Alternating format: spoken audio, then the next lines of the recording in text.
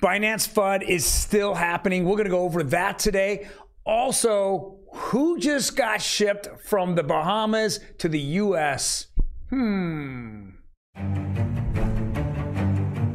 Those articles and a couple of NFT articles that are very interesting on the cool cats and what's happening at Blizzard / Yuga Labs today on OG Crypto and NFTs. Welcome everyone. I hope you had a fantastic weekend. We're going to go over this week every single day the best and greatest news in digital assets as well as NFTs. Before we jump into it, do me a favor, hit that subscribe button. We're growing this channel. We are also on TikTok and Instagram if you want to check those out, but we're also on Twitter, but don't say that too loud because you know Elon doesn't like to go mix and mingle all these social medias. Boom, let's get right into it. All right, so our very first article here is on CoinDesk. It's with Binance. Everything is not fine. So let's just go over the last 7 days and what's happened in Binance. Binance and CZ have been all over media. He's been talking to CNBC, everybody he could possibly talk to. Why? It's because Sam Bankman-Fried, FTX, Mr. Wonderful, Alameda, they're all looking instead of themselves as they crashed and burned millions of people. They want to go blame somebody else. It seems like this is what's happening in America right now, especially with our government. Don't blame us. Blame somebody else because we're here because we're way too smart for you. Well, they're going up against a big spender fighter here in CZ. Let's go over. So on Wednesday, Thursday, Friday, we had all those meetings at the Hill about what happened with Sam Bankman-Fried. The new CEO, Johnny Ray, came up and said, hey, Sam Bankman-Fried commingled funds. It looks like fraud.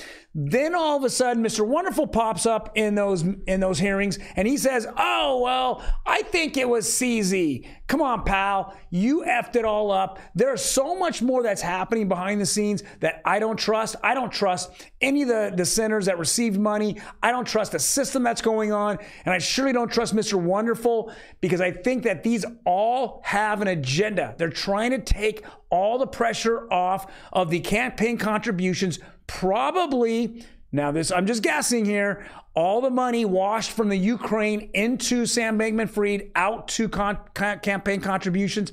And they want CZ, they're just trying to do this smoke and mirrors thing. And he says he wants nothing to do with it. He is a private company. He does not have to put out his financials, nor does anyone have, you can believe him, not believe him. I don't care. I saw Andrew, Sorkinson, grill him, oh, show your financials. Well, dude, you didn't say nothing to Sam Bankman-Fried about that. Why? Oh, he might have given campaign contributions or at least some contributions to CNBC or to CNN. Same thing with CNN. We know one thing's for sure. CZ is the world's largest exchange. Coinbase is number 2. It's a far number 2. If you have money and cryptocurrencies on exchanges, take them off. You've only been told by, I call it crypto Twitter now and YouTube crypto over and over and over. If you leave it on there, that's your issue. But this guy doesn't seem to have any money leverage. Do I trust anyone? I don't trust no one. But one person, the two people I don't trust is the government and Mr. Wonderful. There's way too much underlying issues here. Next. Well, if I'm broke and I'm over leveraged, how is Binance US to acquire bankrupt crypto exchange Voyager's assets for $1 billion weeks after planned FTX deal failed? Well, FTX was trying to buy them. They ended up buying BlockFi, and they just stripped BlockFi of all the money. Well, thank God Voyager didn't sell out to FTX. They would have stripped all the money out of there and would have spent it on his parents or property or campaign contributions or everything except for doing the right thing and holding $1 to $1 of his depositors' money in the crypto exchange. Next, well, he found that if you start getting on the paleo diet and you eat the worms and cockroaches in your cell, that it doesn't seem to be very appetizing. So Sam Bankman-Fried wants to go back from the Bahamas jails and he wants to be extradited here to the United States. It says FTX founder Sam Bankman-Fried sent back to Bahamas jail in a day of courtroom chaos. Well, guess what? He is now demanding being sent right back out to and be extradited in the United States. Before he didn't want to. Now he's realizing that the Bahamas, who we definitely feel he's in cahoots with here, because the day he went bankrupt, the next day, he's claiming that the Bahamas took a bunch of the money out of FTX. They couldn't have done it without you, Sam. They couldn't. It's stupid. It's stupid. If they wanted to seize your money, show the demand for seizure of it, you didn't. You handed it to them thinking that you were going to, in my opinion, make a deal where they weren't going to extradite you. You were going to stay in a lavish lifestyle while you were confined to the island. To a tropical island. Stupid. My God.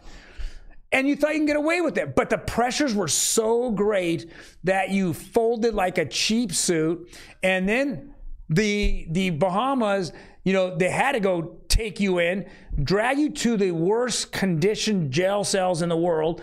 You got tired of eating worms and cockroaches, paleo diet. And now you're like freaking out. And you're going, oh, well, all my buddies and friends, guess where they're at? All the people I gave campaign contributions are at.